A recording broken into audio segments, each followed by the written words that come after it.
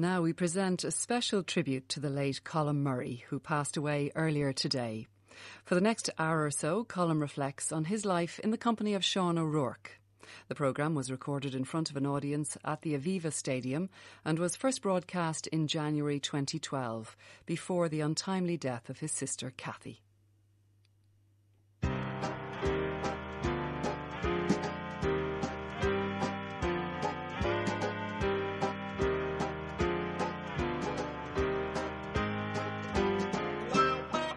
Colm Murray is an old friend of mine and a much-loved figure in Irish life. We both studied arts in Galway, though our paths never crossed there. But we've been friends and colleagues in broadcasting for many years in RTE.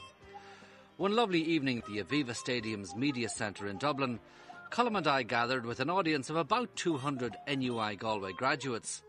He didn't so much need to be interviewed as get the occasional prompt, and I was happy just to sit back and marvel at his wit, his wisdom and humanity. It all started in Middle Ireland, in Moate to be precise. Well, you know, Moate was quite an experience to grow up in. But the best description I ever heard given of it, Sean, was by Tommy Tiernan, the rather manic Meath comedian. He was talking about the Angelus and the effect of the Angelus on Middle Ireland. And he said, whenever I think of the Angelus and I hear the Angelus, I think of the town of Moate. Because when I was growing up in Meath, he said, no matter where you were at 12 o'clock or 6 o'clock in the day, you stopped when you heard the bells of the Angelus. And this is before the bypass. And by Jesus, he says, no matter where you're coming from north, south, east or west, having got through Kilcock and having got through Enfield and having got through Kinnegad, you come down. But when you hit the town of fucking Moate, he says, you will stop, he says, for 25 minutes. That's why I call Moate, he said, the new Angelus. Happily, the bypass has resolved that. But you had a family business there. Yes, my father was one of those people who, having worked in CIE in Longford, he married, well, I suppose, let me think. He married at age 40. That was regarded as a rather youthful exuberance at the time in Ireland, in the late 40s, early 50s. But he had worked with CIE and in Longford, and then he set up a travelling shop. You remember the old blue vans going around the country, the travelling shops? And then he started up a small business on the Athlone Road in Moate, and then he moved down to Church Street and kept the two businesses going, got a BP filling station and kind of extended it into a news agency filling station. In other words, potatoes, sugar, everything was done by hand then. I often filled a stone of potatoes, went out, got a gallon of paraffin oil, brought in 2 bales of briquettes, went in and filled about 7 pounds of sugar, and came then and cut 2 fourpenny ice creams before handing out sausages and rashes. There was no such thing as E. coli then. And you know something, we were all healthier and we never seemed to visit the doctor. You know? What about the rubber gloves? No rubber gloves? No rubber gloves. And it was a big, big treat if at the end of the day you got a couple of bullseyes. We were easily pleased. Very good. And so that obviously is where you absorb this capacity, I think, which is a hallmark of your work. You're a great observer of the human condition. You would have seen all sorts of people coming and going. All sorts of people. Well, I used to tell a story about a fella called Topsy. I used to say, give us tuppence halfpenny worth of woebag, Stan. And nobody would know. And I couldn't describe to people. But I had insofar as I had any talent at all, I mixed with a lot of people, I served a lot of people, but Topsy was unique. He slept on a mattress of money. He never washed himself. No shower existed, nor indeed back lavatory or anything like that. He was a dock leaf and thistle man, you know. And one particular day, he would come in with 6 months of nails and growth and dirt, and he wanted, have you got a stale bash loaf? And a pound of butter. If you know butter, a bit dripping will do. He said, but he'd have an ass and cart from him. And one day he wanted to come in for tuppence halfpenny worth of baccy or something, tuppence halfpenny worth of snuff. And he was shouting at the ass to stop. And he was going like, Gotten, have you got a tuppence halfpenny worth of woebag, Stan? You see, the ass made to run, and Topsy stopped, and he asked me for tuppence halfpenny worth of woebag, Stan. So I used to go around the country afterwards telling lads about, you never heard an order for tuppence halfpenny worth of woebag, Stan, you know? So it was at that young, impressionable age, I suppose, in your formative years, and we'll talk in more detail about your professional interest, but that's where you first began to know and love the whole business of horses. I won't say I started out with any innate love for them or any great knowledge, but one particular day, I remember myself and Mary and Catherine, Patricia was too young or not born at the time, it was around late 50s, 59, and my father rounded us all up and we were brought away in his then Morris Minor. For many years he had the old red Morris Minor, and we were brought to the Galway races for a day out. Now, not to the inside, but to where a kid would be absolutely happy. You remember the outside, the place where the carnivals, the swings, the roundabouts, the hurdy-gurdies, the chocolates. And all I remember was a sea of faces, a wonderful afternoon, radiant and brilliant sunshine, and these colours going round Ballybrit track. I could only see the tops of the jockeys' caps. But I just loved the atmosphere, of colour and entertainment and, sheer happiness and enjoyment. And the day seemed to last forever. And then you used to go to other race meetings as well. Your father was a real racing man. My father was a racing man, and he was friendly with people like Gus Cunningham, who was quite a character. He ran the Gap House. Anybody that knows the town of Moat will know the Gap House. There's a V in the road. The main road, the old Dublin road, goes on to Athlone and Galway. The other road goes out to a beautiful village of Mount Temple, on down to Glasson. Really lovely country. My father came from out that country. Gus Cunningham ran the pub he had a great penchant for a bottle of gin. But one thing that I noticed about Gus was, no matter whether he was at home or abroad when he was out, he would always raise a big glass of gin, neat, and he'd say, "Well, boys, success to temperance." And he'd down it all in the one bit, And there was also John Deehan, a cattle dealer, and Peeny Hackett. Peeny Hackett was quite a character. He's another story entirely, but let's just say, and my father as well, and oftentimes 2 or 3 or the 4 of them would belt off. And as a youngster, I suddenly began going to the likes of Naas, the Phoenix Park, Tramore at holiday meetings, Leopardstown, the run of Irish race meetings. But you must remember then, Sean, Saturdays were the big days, not Sundays like now. And so you're obviously keen and you knew who was who and what was what and so forth and the colours and that. But what about the back wall? Tell us about the back wall. Well, you see, in my mind's eye, I wanted to be a jockey. All through these early years of 8, 9, 10, 11, I wanted to be a jockey. And at the back of our storehouse and garage at the back of the house, there was this wall, roughly kind of the proportions in length of a horse and at the right height. And I went in and I got an old potato sack, and do you remember the old binding sort of twine that you'd have? Not the light stuff, but the real sort of yellowy... Baler twine. Baler twine, that's the stuff, Sean, baler twine. And I made my stirrups out of the baler twine. I had my saddle with the potato sack. I got the reins with the baler twine, and I put something appropriate on the top of the wall. I then used to leg myself up by getting the chair of the kitchen, and I'd kick it away. And then... I must have, when I think of Anthony Mulhall and the Canavans and the Lynhams and all the people who live beside us, and even my own sisters when they come out gobsmacked with it, I must have looked like somebody in need of psychiatric counselling. But as far as I was concerned, I was coming up. I won. I never seemed to get beaten. And I gather as well there was an early interest in the betting as well, in a small, minor way. In a minor way, I also, when I would have fulfilled my jockey duties, and on another racing day, I gathered up my sister Catherine, Mary, Tony Mulhall, Jerry Canavan, Ray Canavan, all the Keenhans, all the neighbours, a good gang of people and as many of my pals from Station Road as possible, and I was the bookmaker. And they were there, and Jesus, Sean, they had their pennies in their pocket money. They might have 3 coppers or something like that, but the problem was they didn't know what to bet. So I was coming out and telling them, you should have your penny on that one. And eventually, after about 3 weeks of this, Jerry Canavan took my sister Catherine aside. He said, "Is that fella making money at this racket?" Because he said, all I know is, he said, for the last 3 weeks, I've lost every bit of my pocket money, and I haven't got a lollipop. So I think I was scammed onto fairly quickly. So well, I didn't make much. You obviously had a very broad education then in the real world before you headed for Galway via the Carmelite College in Moat. Now, it's hard to believe, I think, people listening to you now and observing your work, that actually... I'm told you're quite a shy person when you started off in UCG. Well, you see, I'm sure anybody who comes from a small village or a small town, and particularly in the Midlands of Ireland, can understand this. By and large, the tradition for people from the town of Moat was to go to UCD. For some particular reason, I wanted to go to Galway. I think it was that Galway races experience. It was the West. It was having spent holidays in Spiddle when I was a kid. We were always I had a love for the West of Ireland, and I didn't have the same affection for Dublin. In fact, I was a bit afraid of Dublin. I felt I'd be lost in it, you know. And I was doing my leaving cert with a number of pals of mine in the town, including one of my very closest friends, Ray Lynham. He subsequently became a very hugely successful country singer.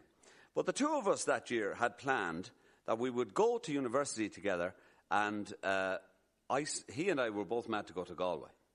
Now, that was probably to resume activities after a recent post-leaving certificate sojourn in an old hotel called the Waldorf Hotel. You might know it. It's now the Spinnaker or something like that. Out there past the prom, beside the racecourse. That hotel was owned by our local canon in Moat, a man by the name of Canon McGivney, and we got cheap digs in it for a full week, and we got, shall we say, as David Norris might say, in reference to Plato's Symposium, we got a rather gentle introduction to the ways of adult life.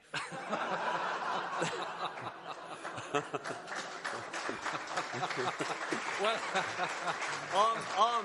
I should stress, on the distaff side. I gather as well, Colm, you spent some time, at least you had an early involvement in the theatre in Galway. Yeah, but just to answer your question first there, what happened was Ray Lynham didn't quite hit the bullseye in his targets in the leaving certificate. In fact, he fell so short of them that he made a song about it that became a subsequent hit. And I managed to... this is not to my credit, but at the time you could get into Galway with 2 honours in your leaving cert. And just by the skin of my teeth, in French and in history, I scraped 2 honours. And the rest was the most middling, piddling variety of results that you could ever imagine, with a disastrous outcome in maths. I wasn't qualified for the bank. I wasn't qualified for a local authority. I wasn't really qualified for anything except UCG. I could say, Colm, you know, not referring to anyone in particular, you were not alone. So, coming back to Galway, there was an involvement as well. Presumably you went to the odd lecture, Colm, but you also went to the Taibhdearc. I did. I went to the odd lecture. I went to lectures, and I went to... I used to love the Lit and Deb, and I wasn't an active member of any society because I was too lacking in confidence. You see, this matter, it took me a long time to integrate into college life in an active and participatory sort of way. And that began to happen around the 3rd year. And I was doing French under... there was a professor there at the time. He was Professor MacGillernaw. You might remember him. Professor Ford. Ford, I think, was he? Prunchius MacGillernaw. Yeah. Freddie Prunchius ran a fish factory. But as a sideline, he was our professor of French in UCG. And the one thing about Freddie, or Prunchius, was you rarely saw him, except for your oral French as part of your degree. And the one thing that I was tipped off about it, he had the most beautiful French accent, I have to say. And I only heard it at the oral exam. But he did have a penchant for hiring as lectrices, I suppose you could call them, or for assistants, if you like. Very, very beautiful young French ladies, you know. And one of them was a Mademoiselle Mouton, who was there at the time. And there was another girl called Dominique. And this Mademoiselle Mouton, I remember well, put on a play called Le Bal des Voleurs. And somehow or another, and they must have been absolutely desperate on the night, rather as the NUIG Alumni Association must also be tonight, because I was drafted in to fill the role of Gaston, or the young lover in the thing. And I worried because not only, I had done a bit of acting in the Carmelite, you know, things like Arsenic and Old Lace and The Rising Generation and straightforward sort of old-style English comedy plays. But this was different, and this was in French. But I did it, and there were people in it like David Burke, who subsequently became, you know, associated with the Tuam Herald. Yes, his father Jared ran it for years. And yes, I think Gary Ansborough may have been in it as well. I'm trying to think of the people. But it was a great experience. And I acted for a couple of nights on the Taibhdearc Theatre and loved it, absolutely loved it. Music, Colm, your first choice. For a choice of music, you talked about my early years in UCG from 69 to 72. In my head, I was Rudolph Valentino, but in reality, I came home alone. So, for that reason, and for a certain ruining of the loss of youth and all those missed opportunities, I think I'll go for Leon Redbone, a song called I Wanna Be Seduced.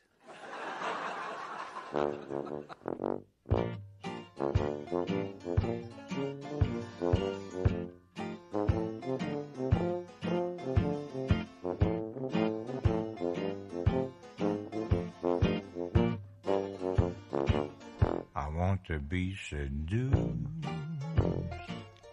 Want a woman to take me out to dinner for two. Like to see her eyes get moody, flirting with the thought of what flirting ought to do. Like to be real cool. Let us think about getting rid of me in bed. Here's a chat about Magna Carta, Puerto Vallarta, something Gandhi said. I'm a dimmer, politely, falter slightly, if she tried to fondle my knee. But I'm relatively certain I'd compromise if I know me. I want to be seduced.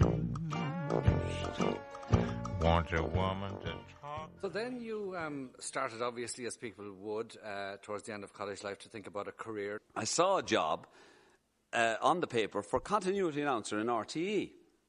And I always had an ambition to try news reading, newscasting, or announcing. And I applied for this. Well, this was a complete shot in the dark. But I wound up applying for it anyway. And the next thing was I was asked would I come for, as hundreds were asked, to come for a voice test. And one thing led to another. I was then interviewed and brought for a second voice test. And then I went on a training course RTE at the time had the most wonderful training department. I mean, there were rigorous women, formidable. Joe Mulholland is here. He'd know exactly what I'm talking about. These would be des femmes formidables. Bridget Kilfeather and Una Sheehy. They were the two powerhouses of this. And over in the presentation department, you had people of the calibre of Vincent Bradley, Lorna Madigan, and they were of the highest standards, you know what I mean, in terms of training. And the final T. And the final T, of course, yeah. But at the end of this rigorous process, I was offered, after various tests and one thing and another, 6 of us were on the course, and I was offered a full-time staff job as a continuity announcer. So I had to think about it for a while. And eventually I moved in October of 1978 into RTE. And then you spent a few years doing programmes like Hospital's Requests, which was a big popular programme, I think, at the time. And but gradually you felt yourself, I think, drawn towards the newsroom. Well, I was doing continuity, you see, for about 5 years. And I got called in around 1982 due to absences on summer rosters. Tom Quinn, who was then the news administration manager, contacted me in an emergency one day and he asked me, would I fill in for a few days on the early morning radio roster? So I wound up doing radio continuity, Hospital's Requests, and a few early morning duties. And then, a year later, Charles Mitchell retired and that job was boarded. And a number of us inside went for it. I was hoping that the fact that at least my face was known in the newsroom. Wesley Boyd was the boss then. And I was interviewed by a panel, and again, this was the same process. And to cut a long story short, at the end of that particular interview process, I was offered that job as newsreader, and I moved from radio continuity into the newsroom in 1983 as a newscaster. But at the same time, it did introduce you to somebody who took a great and a close interest in your career, a legendary deputy head of news, one Rory O'Connor. He brought you front and centre where sports news on television in the TV news was concerned. Absolutely. You see, I was tremendously friendly with my late great colleague, one of the forces of nature who inhabited RTE, the late Veer Wynne-Jones. Many people here would have known Veer. And he was a wonderful, wonderful colleague and friend and a buoyant extrovert larger than life. But Veer had been campaigning way back in early 1989 when Rory was working along with the likes of Dermot Mullane. Joe was only about coming into the newsroom as the new boss around that time. I think I'm right in saying, Joe, you would have come in late 89 or early 1990. But anyway, Rory was working, and the 6-1 was only up and running at the time. And there was a transition from Wesley Boyd to Joe Mulholland. And there was to be massive transformation in the newsroom in the ensuing years, you know. But Rory had bought into Veer's idea of a news sportscasting bulletin. But what I didn't know was that Veer and Rory had been discussing the need for a second sportscaster, newscaster, because Veer was a newscaster, but now he was going to work as a sportscaster. And Veer had sold Rory the notion that he needed another body working with him. And suddenly, Rory sauntered down to me one day. He said, Colm, have you a minute? And I said, yes, Rory. Will you come into my office? And the chat went something like this. Now, remember, I was paddling away in the stream, in the midstream or backstream, happy enough as a newscaster, and not being overly extended. And Rory brings me in, he said, you know that Virwin is planning, and myself and Virwin are planning a sports news bulletin. It could be 4 or 5 minutes a day into the new 6-1. It will start in September. I said, yes, Rory, I knew all about that. We have been thinking about this, you see, because Virwin cannot possibly do 14 days in a row. So therefore we need 2 people. It will be a 7-day fortnight, an alternative shift, but we need another person. And he says, I think you're the man for that job. And I nearly fell out of the chair. I said, Jesus. Virwin Jones was a trained sports journalist. I had come from a continuity background. I wasn't even a fully registered journalist. I was a newscaster in the Don Coburn sense, if you like. And I said, Rory, for Jesus' sake, I said, Veer is a trained sports journalist. I said, I wouldn't know where to begin. Hold on a second, said Rory. He said, you go racing, don't you? I saw you at the Curragh on Derby Day with my wife. I said, I do. You back horses, don't you? I do, Rory. I saw you on an outing in Kilkenny at a golf course. You play golf, don't you? I said, yes, I do, Rory. I play a bit of golf. You go to Cork Park too? I said, I saw you there once on one occasion. I was on a final. I went to a hurling final. Yes, I did. Rugby, yes, I watch rugby. I like it. And soccer, yes, I know a little bit about it, not a lot. And athletics, yes, I've watched athletics. So again, I argued. I mean, I was in dread of what he was proposing. So it was getting heated. And eventually Rory slammed the table and he said, listen to me. He said, I'm going to ask you one more time, he said. You play golf, don't you? I said, yes, I do, Roy. You go racing, don't you? You back horses, don't you? You like GA and you were at All-Ireland finals, hurling and football. And he says, you know about rugby? Yes, I've watched a bit of rugby. And you know soccer too? Yes, I do, Roy. Well, he says, fuck you, you'll do, he says. Because, he says...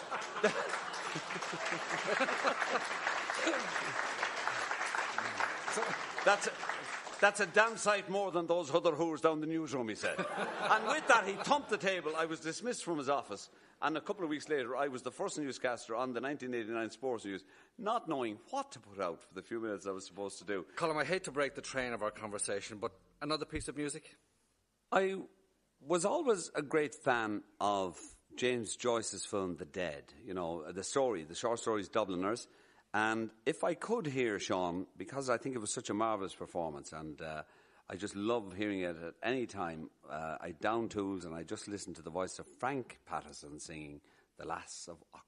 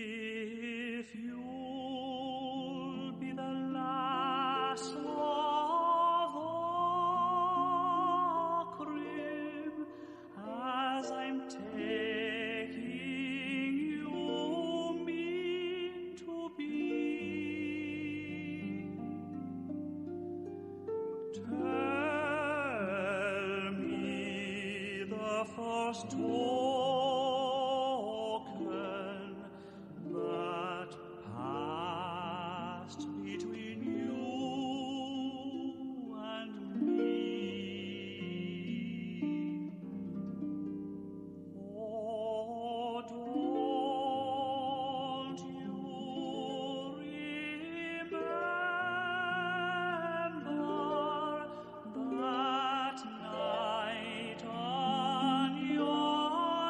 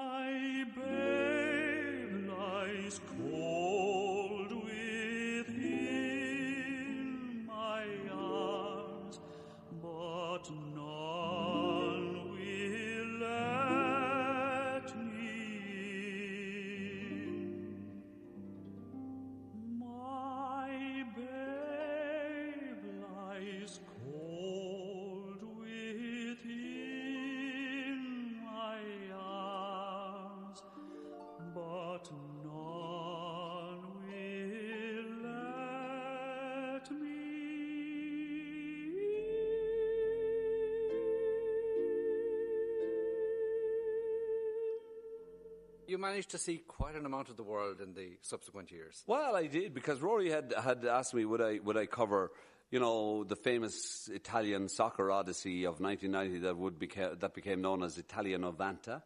That particular year in 1990. Now, Joe had become our boss at the time, and it was the first year of it. I was our first live Cheltenham from there. You became the newsroom's man at the Olympics and other big yes, international events like that. I, having been the most reluctant sort of inductee, if you like, into the whole area of sports journalism, and having got off to a very shaky start, I kind of got into it slowly, a bit like the UCG years. It would take you time to get up and get going and everything like that. And I covered, I suppose, if I look back at it now, I covered World Cups at Cheltenham's, every Cheltenham from 1990, bar foot and mouth, and bar 2 years ago when RTE, for purely optical reasons, for reasons of the optics, decided that they wanted to have a visible cutback, and they decided they would cut back Cheltenham. And it was a cheap cutback for them, but they were trying to make a point. I understood the game, that was no problem. I worked on the Cheltenham business at home with Tracy Piggott and Brian Gleeson, and that was fine. And then I was back to Cheltenham in 2010, last year. Which I suppose is a good point at which to ask you about some of the characters you've come across in racing. I mean, okay, you started off as a boy badgering Pat Taff for the autographs and others, but you've come across some famous characters. I mean, names like Weld and John Ox you mentioned. Prendergast, that's another famous name. Yeah, Paddy Prendergast. Paddy Prendergast was a wonderful, wonderful trainer based on the Curragh. Paddy Prendergast trained tremendous winners in places like Royal Ascot, particularly in Chester, Epsom, the Curragh, in these islands and abroad, in France and places like that. There's one particularly, if I could lay this on you as a story about him, those of you who are racing people would appreciate it, and it'll probably wear those of you who are not. But it would just give an insight into the world of racing. There was a story told about Paddy Prendergast, more than likely apocryphal, about how... No, so it's okay to tell it. Okay.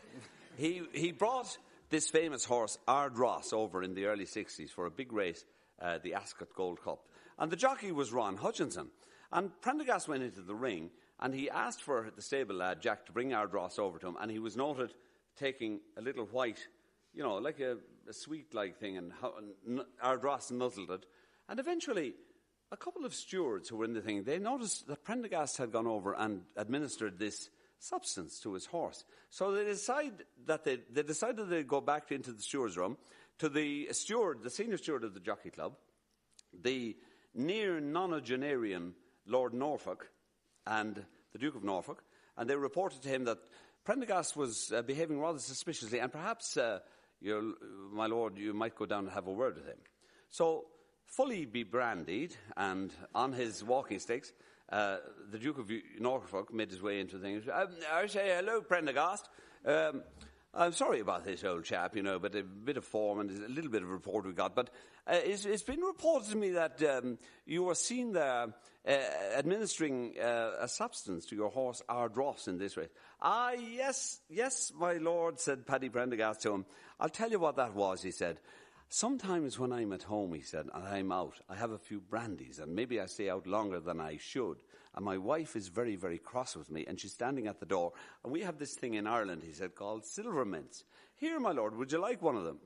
And with that, he gives the Duke of Norfolk a silver mint, and he takes one himself. I take this at home because it's a great sweet, and it covers up the smell of the brandy. And if my wife can't get the smell, I get a good welcome home. If she does get the smell, I get the roller pin over the head. So anyway, the Duke understood, and he says, thank you very much indeed, Prendergast. Sorry about that, but form and all that, old boy. So eventually Ron Hutchinson came in 2 minutes later, and Paddy was giving him instructions about how to ride Ardross around this track. And he was saying to him, it's a long race, so for the first mile I don't want to see you, way back in 10th, 12th. Second mile, into 5 furlongs, move into 8th. Then move into 7th. Then about 3 furlongs out, I want you in 6th. Coming around the final bend with a couple of furlongs to go, move up into 4th. And when you get into 3rd position, as they straighten out with a furlong and a half to go, give them one crack of the whip. And by Jesus, he says, if anything passes you then, it'll either have to be me or the fucking Duke of Norfolk.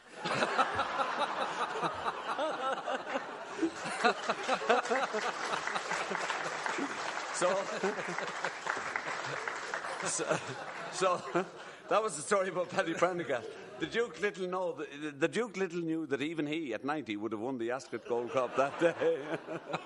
So, who would be your heroes in racing in particular, Colm? Well, I mean, when I was growing up, Pat Taff was my youthful all-time hero, the iconic jockey. Lester Piggott was another huge hero to me. Vincent O'Brien, the same Paddy Prendergast. Right now, I have to say, Aidan O'Brien is phenomenal. What he does for racing, what he does for Ireland, and, you know, what he does for employment in terms of the operation that he runs down there, as indeed does the whole racing industry. I think it's not often appreciated, you know, by those outside the community that in terms of environmentally friendly sort of agri-industry, that racing provides a lot of employment dispersed right around the country in rural areas largely, and it's very, very vital to the welfare of these rural economies, you know. Colm, I know from our own conversations that your interests extend far beyond sport, and you take a keen interest, for instance, in politics and the comings and goings and the characters and the people, but that's not something that began either yesterday or today. My father worshipped at the altar of De Valera, literally worshipped at the altar. He was active in Fianna Fáil. He was a local Fianna Fáil common chairman, a secretary if he wasn't that. And he ran for local elections, and he was in the midst of, all through the 50s and into the early 60s, he was running for, shall we say, in the Athlone ward of the Westmeath County Council. And I grew up in an atmosphere where these Fianna Fáil common meetings were sometimes held in the house, or if not in the courthouse in Moat, they would come up afterwards for tea, and my mother would be making sandwiches. And as a result, I got to know a lot of these figures of the day. When I was a kid, I must have been fierce impressionable, because all these people made lasting impressions on me, but some of them were remarkable people. I could just give an example.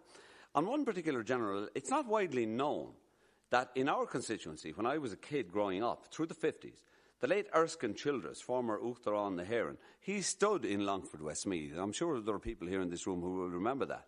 And he was fighting all the time for the last seat. And on a couple of occasions, after these late-night meetings, Erskine, along with various other common members and party people, would come up and they'd have bottles of stout, some of them not Erskine, pots of tea, sandwiches, up in and I remember sitting in our front room off the shop, and I was 7 or 8 at the time, and Erskine was the Minister for Transport and Power, and he had in his hand a lovely brochure. Remember the old brochures they used to bring out years and years ago of Aer Lingus, around the time that there were the first jets, or the first, I don't know, Boeing 707s. I forget the model of the plane. But Erskine started telling me all about Aer Lingus and all about the plans he had for expansion. And he said, and he had this lovely pipe in his mouth, and he was having a cup of tea, and he said to me, Colm, he said, have you seen, he said, the wonderful new plane that we've just launched up at Dublin Airport? So he invited me to sit on his lap, echoes of Plato's Symposium yet again. He invited me to sit on his lap and have a look at these wonderful pictures. And I was listening to this man from a far country at 8 years of age on his lap, gobsmacked looking at, and then we turned to a wonderful plane, and that column, he said, through another wisp of beautiful pipe smoke, is a Boeing 707. That has been acquired by the Irish government at great expense and will ply between Heathrow in London and Dublin Airport. Now, he said, the future for all of us in Ireland, Colm, is air travel. And even though you may not believe it, he said, you too will one day fly in a Boeing 707. I looked at this. I looked up at Erskine. I looked down at this again. And I looked back at Erskine as if he was Santa Claus. Because he was telling me that I too would one day fly in one of the... This was like telling me that I would be in outer space in 1959. But Erskine said that. And he asked me to believe him that it would happen. And it would come true. Your affection for and admiration for politicians wasn't confined to those of one particular hue. You were somebody who admired, and somebody you interviewed lately in this series, Liam Cosgrave. Yes, I got to know Liam Cosgrave after Punchestown races a good number of years ago. We wound up having a couple of drinks together. My impression of Liam when I was active in politics, which was in the early 70s, I thought he was the most dour, sort of reserved, charisma-less type of politician. One of the most and that his public image was that he was an unpopular Taoiseach, and that a lot of people didn't sort of find any resonance with him. When I met him that particular day, I was totally disabused of all my preconceptions about him. I I had never enjoyed anybody's company as much. I was with him for about 2 hours. He drank a few jemmies during the case of the few hours, and he told me a few stories about what went on behind the scenes, you know. And I was listening to this, and he is the most engaging of men. He's 91 years of age, and I became determined when I was working with my great friend, the producer Robbie Irwin, on a recent series that involves sporting people. I said, there's one ambition I want to just nail, and that is to get Liam Cosgrove. Now, Liam was just as elusive. It was like trying, as De Valera once said, or as somebody once said about De Valera, it was like trying to pick up mercury on a fork, trying to get Liam. But eventually, after trying and trying, he said, I'll come in, I'll tell you what, you see, I'll come in on Tuesday to have a chat with you, and we'll have a chat about the racing and the show jumping and some of the great old sports characters that we used to know. The only thing, he said, Colm, is I don't like talking about politics. And geez, I said to myself, what am I going to talk to him about? But I said, come in anyway, Liam, and we'll have the chat. But when we got him in, he was great, you know.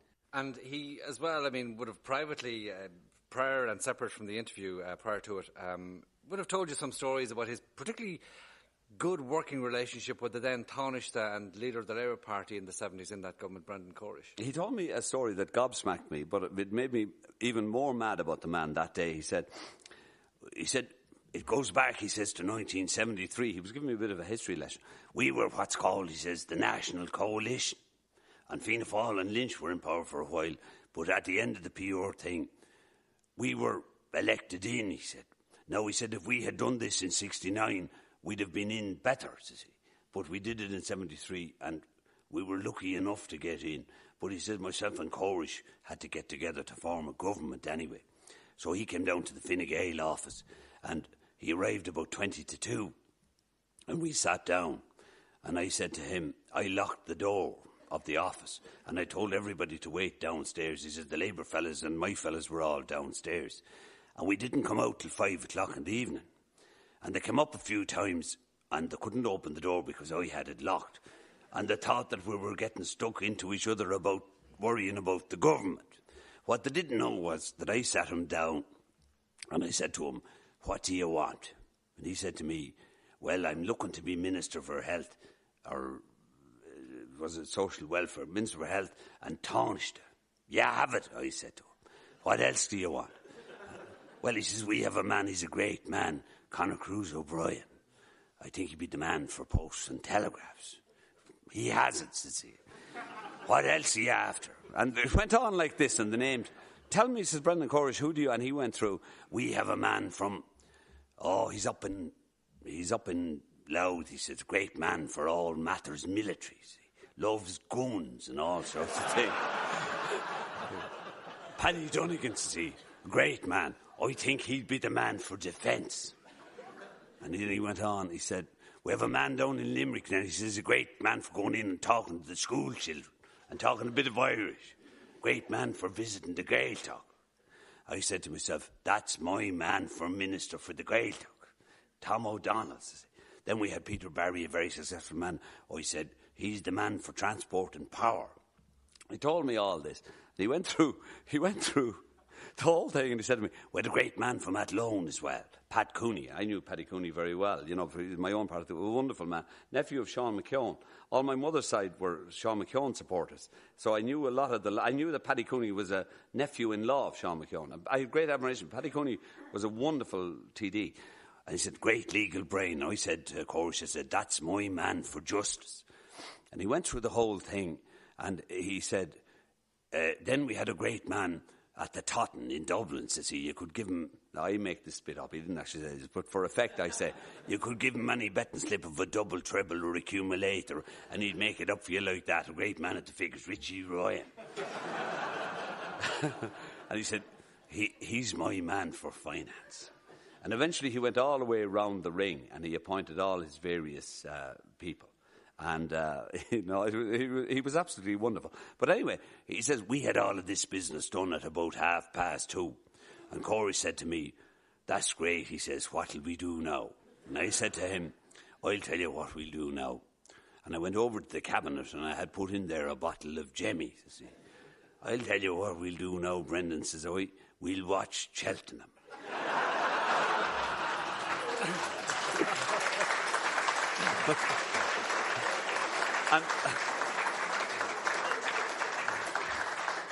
And I says, I turned on the television and the pair of us got stuck into the bottle of Jemmy and we didn't come out till 5 o'clock. And we found our crowd looking at us and they thought that we were getting stuck into each other and that it was the first breakdown of the new government even before we met. Colm, Cheltenham is a running theme of our conversation, and we just keep coming back to it. And I think it was around the time of Cheltenham last year that you got some bad news yourself. Yes, to cut a long story short, I had noticed for some months before that I just wasn't walking right. It started with a limp. It all started with a limp. There's the beginnings of a book there if you begin it like that. And I remember one particular day, early on, September, October of 2009, I had a habit of meeting Robbie. That's Robbie Irwin, our producer, and we'd go for a long ramble and a chat down by the Bull Wall, by Royal Dublin. They're a lovely walk. I live in Clontarf, so it's very, as the fella says, contagious to the house. And Robbie said to me one day, you're not keeping up, because he's a fair man to walk at a pace, and I would match him every stride, and we go head for head at a fair league. But this particular day, I just couldn't match him. And I said, yeah, Robbie, I said, I have this bloody limp in my leg. I don't know what it is. And it kept on. He said, maybe you need a bit of physiotherapy or maybe you should have it checked out and this. And I ignored it for some months, but it was there all the time. It was still there, particularly bad one day when I was covering Gordon Park races along with one of our cameramen, Neil Dennehy. And after that, into February, I went to a doctor. He said to me, he did all the tests, the MOT tests, everything 100%. He said, I don't know. He said, geez, he said, if most patients were getting as clean a bill of health for you as coming in here, maybe you need a bit of physiotherapy. I did 2 sessions with a physiotherapist, and he said he bent the leg left, right, and centre. I was doing everything, and yet I put on my trousers when I was finished and walk out of his place, and I was walking like a 70-year-old, or like a 75-year-old invalid, So I knew there was something not right.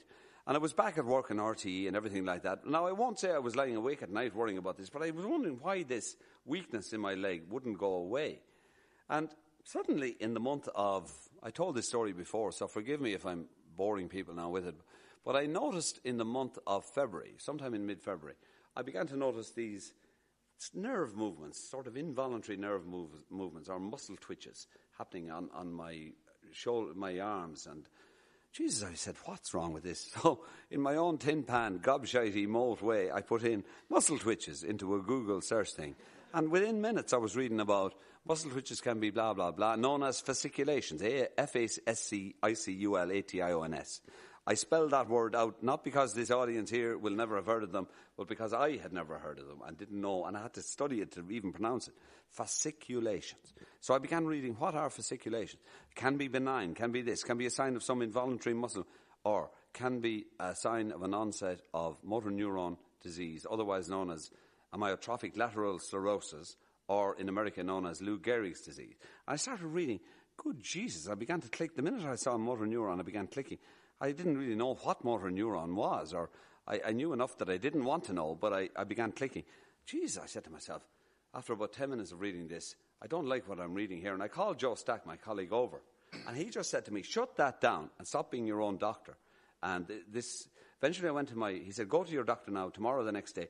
I was referred quickly, within a few days, before Cheltenham, to a consultant neurologist by the name of Ronan Walsh in the Hermitage Clinic. My wife Anne came down with me.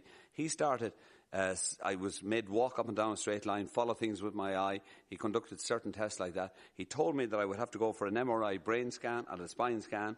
I'd have to go for more blood tests. And finally, I would have to come back to him at the end of March for an EMG test.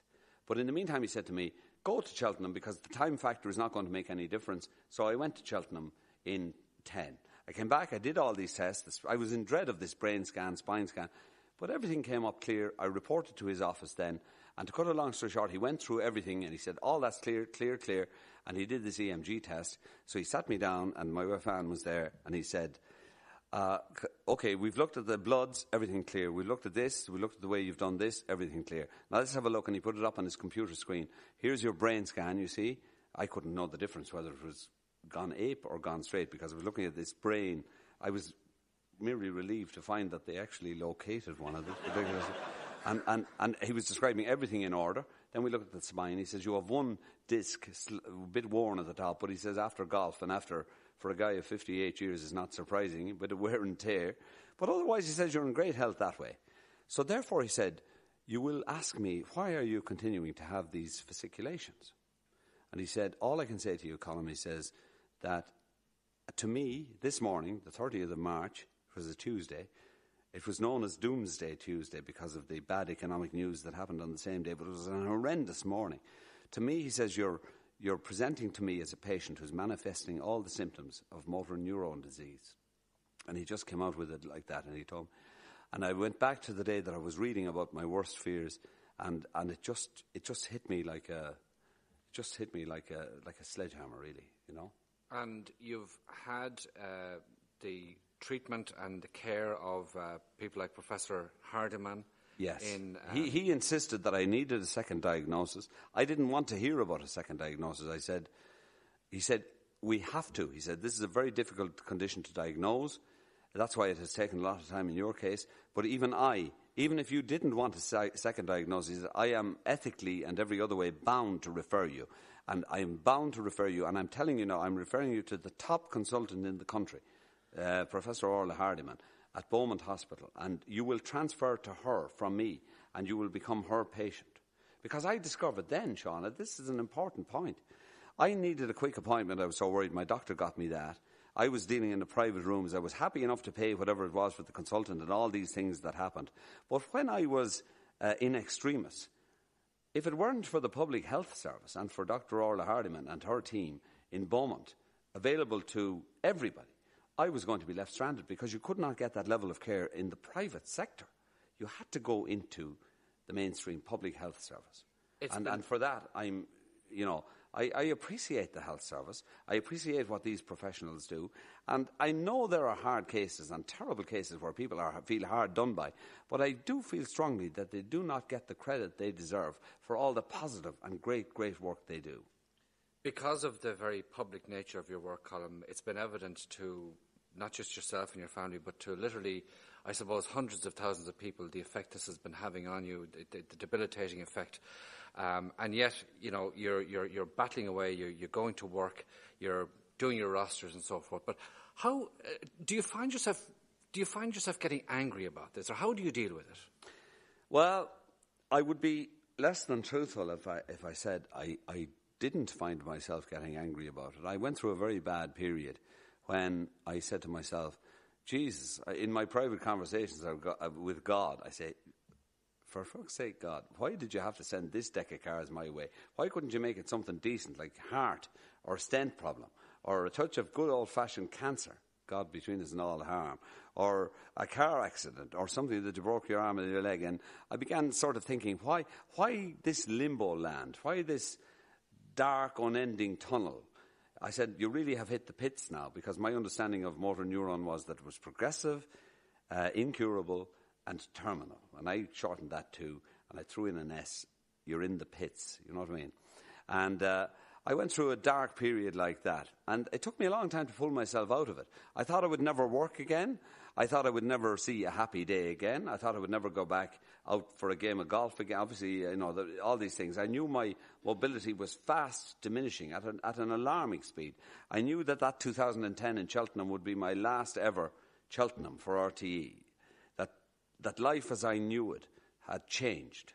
And it took me a long time to come to terms with that change and with the need to refocus and readjust and kind of recenter myself.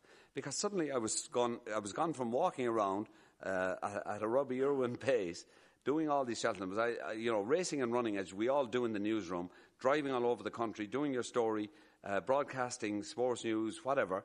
And then you were gone to struggling around on one stick, and then you needed two sticks, and you knew it was only a while before you needed two crutches, and you realised, horror of horrors, that you were going to end up in a wheelchair. And how could you continue? And how could you be seen? And I went through feelings of shame, inadequacy, and I suppose demoralisation, all these things. And part of the process of refocusing and recentering that I'm speaking about involved me having to force myself to realise that I was still alive, that ending up in a wheelchair, even though I had little dreamed it would ever happen to me, is not necessarily the worst thing in life that can happen to you. I began thinking I could have, so many elderly people have Alzheimer's. I could have had major breathing difficulties. I mean, thank God at the moment, between breathing and speech, I'm clear. But I have noticed in recent months, and it got me down again, my arms, my fingers, my hands, the business of computer typing, all that, texting, mobile phoning, eating, knife and fork. I mean, I'm being open and honest about it. That got me down and it depressed me. And I went through another bad period a couple of months ago. I said, how can I go out in public again? How can I meet people for a drink? How can I sit and have a meal? I'm not going to sit and be spoon-fed. All these sort of thoughts went through my head. And then I was up at the hospital the other day. This new trial under Professor Hardiman has started for an unpronounceable drug that offers some, shall we say, hope of staying the progression or delaying the progression of what is a very debilitating and cruel disease, really. And I met this young woman. She was 44. Eleanor was her name. I just won't, for obvious reasons, give her surname. She was a lovely woman from Dunamore in mid-Cork. She had 4 children, ranging in age from 17 down to 6. And she, too, had been accepted on the trial. And she was at the stage when she was making her way around, like I used to, on one stick, but in a very ungainly way. And I could see that it was only going to be a matter of time that she would need 2 sticks, and then crutches, and then a wheelchair. And she talked about her life and how she had changed her car and how she had got an automatic car. Because even though it broke her heart that she could no longer cook for her family, the one thing she wanted to do with the automatic car, despite many offers of help from neighbours, sisters, friends, to bring the kids to school and to collect them.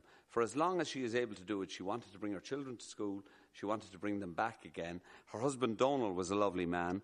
And he told me, he said, Colm, he said, and it took me a long time to do that interview on the Late Late Show, but he said to me, we watched you on the Late Late Show that night. All our children ran in and sat down. You were telling our story.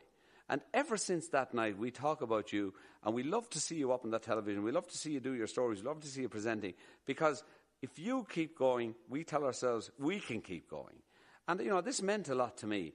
Now I thought about her, and I said, my God, you know, when I'm in this poor me, weepy situation, I said, I could have got this when I was 36. I could have got it when I was 42. Like Eleanor, I could have got it when I was 44. I would wish that if I had to get it, I could have done a David Niven on it and at least had the decency to wait till I was 78. But that was not to be. But I'm grateful. I tried to turn it into the positives. I could start going down the hill, and I could talk myself into it, but there is no future for me in that. I looked at that woman, and I envied her, and I wished that she could find a cure. Colm, before we go, one last piece of music. What is your choice? Insofar as I'm a music aficionado, I have to say, ever since the late 60s, all through the Midlands years, when he frightened me traversing the bogs of Offaly at 12 and 1 and 2 in the morning, the voice of Leonard Cohen has sort of haunted me, the lyrics of Leonard Cohen. You could get a lot of stuff to bring you down in him if you were of that bent, but I look for something to bring me up, and perhaps it's opposite now that the one I'll request of you at this particular juncture is the inimitable and great Leonard Cohen and Closing Time.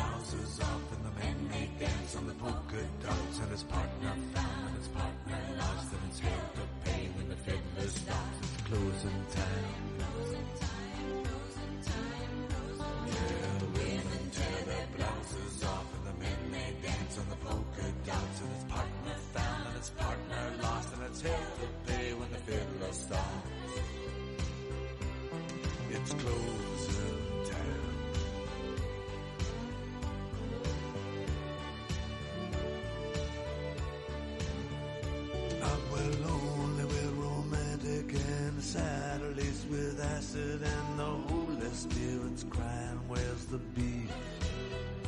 And the moon is swimming naked and the summer night is fragrant with And that was a tribute to our colleague and friend Colm Murray, who passed away earlier today. The programme was produced by Robbie Irwin.